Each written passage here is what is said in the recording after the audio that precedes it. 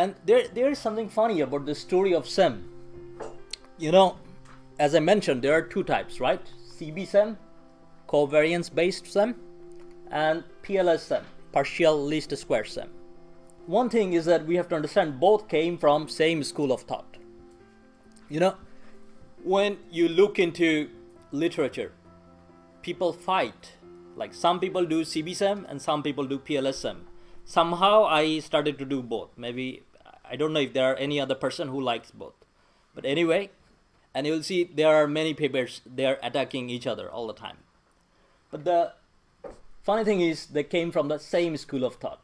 This guy, Swedish econometrician, Herman Old, in the 1970s, he came up with the idea of doing checking causal relations between this kind of multifaceted variables.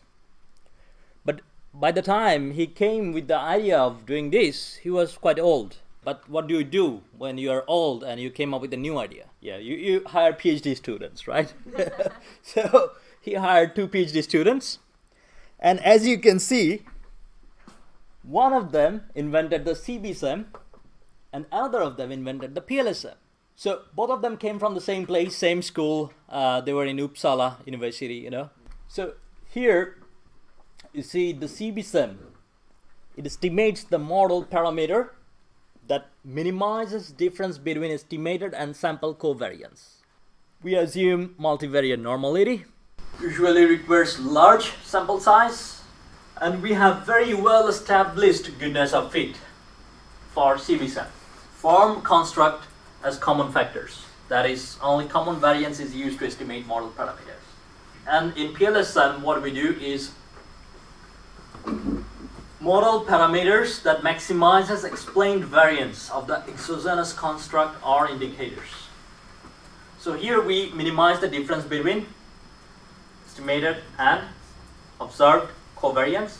But here we try to maximize the variance of the exogenous constructs. Here you will have no distributional assumptions, works with small and large sample. Here there has been an issue with this small sample size. You know, so we say that in CB-SEM, when you have a small sample size, it cannot estimate the model. Model will not converge. Okay, but in PLS-SEM, small sample size, large number of variables, the model will still converge.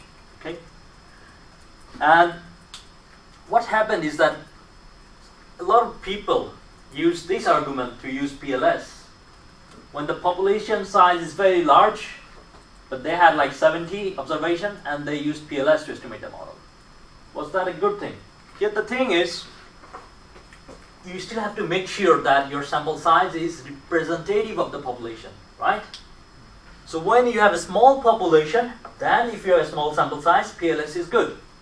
But when the population is large, but you couldn't collect more data and use PLS because it's small, you just argue that we can estimate the model using a small sample size. That's not a good application of PLS, right? But what is the situation when population size is small? You want to collect some data. You want to collect data only from CEOs.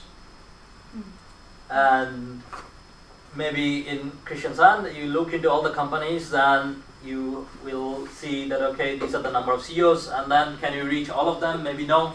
Maybe some industries are not interest for you.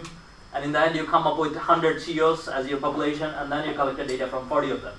Good enough, right? One of the major issue is that they do not have any established goodness of fit statistics. So we have some measures. Which tell us how good our data fits our theoretical model. Form construct as composite factors. That is, total variance is used.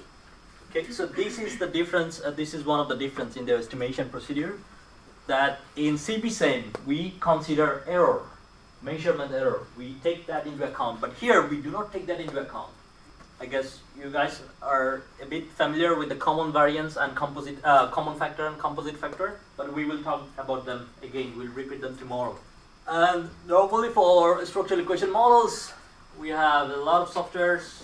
The first one is Lisrel, M+, Amos, Stata. Yeah, there are actually many more nowadays. In R, there are many packages already for CB-SEM and PLS-SEM, any kind of things. We have a lot in R, but we'll do with Lavan. This is the best. And for PLS also there are many softwares, but we will use Smart PLS. That is the best.